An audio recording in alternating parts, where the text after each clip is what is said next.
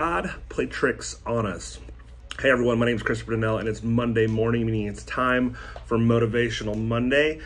And the question I'm asking is, does God play tricks on us?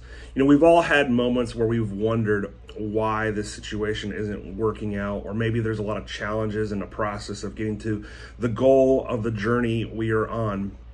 But I want to highlight a few things about this idea that maybe God is playing tricks on us. But just because there are slow moments or challenges does not mean that God's plan for your life isn't working out. In fact, maybe it's not even God playing tricks on us. Maybe it's us giving up on the idea of what God had for us. You know, if you've ever planned for a big trip, or if you ever planned for a big event, you know how much work goes into it, right? Could you imagine going on a cross-country trip? Say you start in Ohio and you're going to the West Coast, you're going to San Francisco, and you drive all the way there and you get 100 miles from the city and you have this sinking realization, what if this city isn't there? And you turn around and go back home because you doubt that there's the goal at the end of the journey. Or it's like if you dated somebody for years and you plan this life together and you get to know each other intimately and you plan a wedding and you go to get married, and the day before you're like, I just don't think this is going to work out. Or maybe with kids, you have a kid and you raise him till he's 17 and a half years old, 6 months away from his 18th birthday, and you say, I'm going to give you away. I just don't think you're going to work out. I have questions about your personality or the type of person you're going to become. No, that would be madness. We would never do that to those items.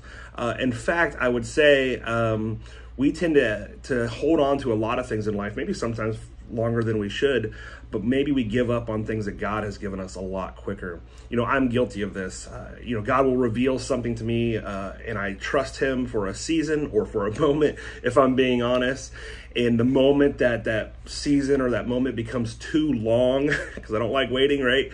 I give up. Or maybe when the moment becomes too difficult or there's too many challenges, I say, well, God must have had something else going on. Or maybe I just missed God and it's too late, right?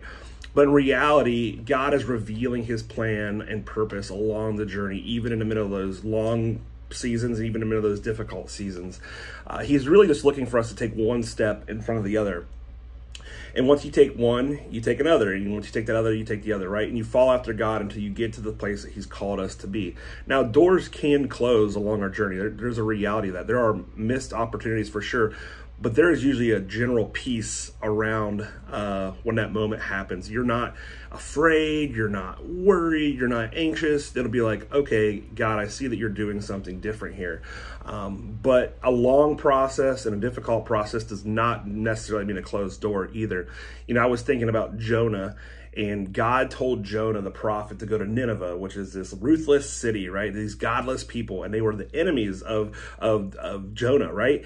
And Jonah gets scared and angry and neglects the call and ends up taking this much more difficult path all the way into a belly of a fish. And, God has to have a come to Jesus moment with him.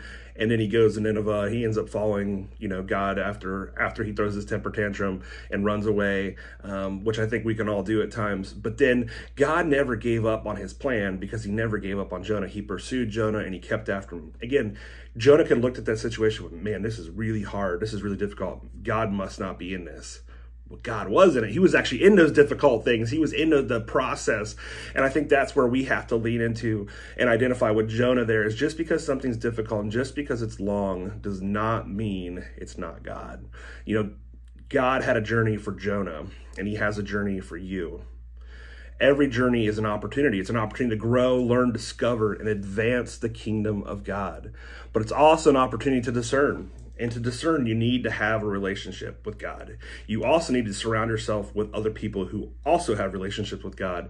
And then you also have to spend time with yourself, knowing who you are with God, but also knowing that God's revealing things to you. I think about Paul in the New Testament. When Paul came to know the salvation of Jesus Christ, he didn't have somebody walking his hand to disciple him, essentially. I mean, he knew about the faith, but he had an encounter with Jesus, and Jesus showed things to Paul that only Paul knew. Now, Paul then had other people around him, and then he had a relationship with God, and he combined all those aspects to discern where God was calling him. But we will be spoken to specifically. We will be spoken through community, and we'll be spoken to in times of worship with God and talking to him and praying with him. So as you surround yourself to help discern where your next steps are in your journey, know that God is not trying to trick you. You know, if you have a peace of just comfort, even if it's hard, take the next step. Even if it's difficult or it takes a long time, peace does not mean there won't be hardships or there won't be roadblocks. But peace does mean confidence in God's character and promise regardless of our circumstances. I'll say it again. You know, peace does not mean that there won't be roadblocks. It's just confidence in God's character and in his promises, regardless of what our circumstances look up. So don't give up on that dream or that promise that God has given you. Don't abandon the place that you're supposed to go to just because there are a few naysayers along the journey or you have a few challenges getting there. Again, Paul talks in Galatians 1:10. He says this, obviously, I'm not trying to win the approval of people, but of God. If people pleasing was my goal, I would not be Christ's servant. I really love that. I thought that was so good. I read that this week. I had to share that with you all and I think we know this. We're not supposed to people please. I mean, we're supposed to love people. We're supposed to be in community with them. But if our goal is to make sure that everybody around us likes us or everybody approves of who we are or what God's doing in our life, we're going to miss where Jesus is leading us with the gospel. I think we can have community and we can have discernment, like I already mentioned, but to just try to people please, you'll never go far with that. Because again, if your goal is to please people, it's not the gospel. The goal should always be to listen to God and go after his heart. And when we go after his heart, he gives us dreams and purpose. So why do we give up on what God has given us? You know, God is not interested in pulling a fast one on us. You know, I had to learn this along my journey in discernment of what God's purpose was for me. He would reveal something to me and he would show you, like, this is where you need to be. And maybe it would take a long time to get there or there'd be roadblocks. But it always came to be. It always came to fruition. And I always was reminded, like, God's not going to bring me 99% of the way and go, psych, just kidding. And, you know, it's a big joke on me, right? No, that's not who he is. He's not interested in bringing you 399 miles out of a 400-mile trip just to say, just kidding.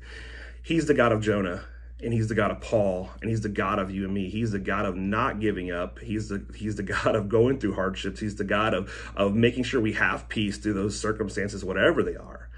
So the motivation this week is don't quit on the dream. Don't forget your purpose.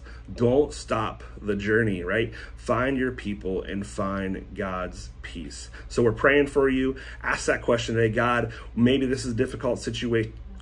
Help me discern through this. Just because it's hard doesn't mean it's not going to happen. Doesn't mean there's a closed door, and it doesn't mean that God's playing tricks on you. So we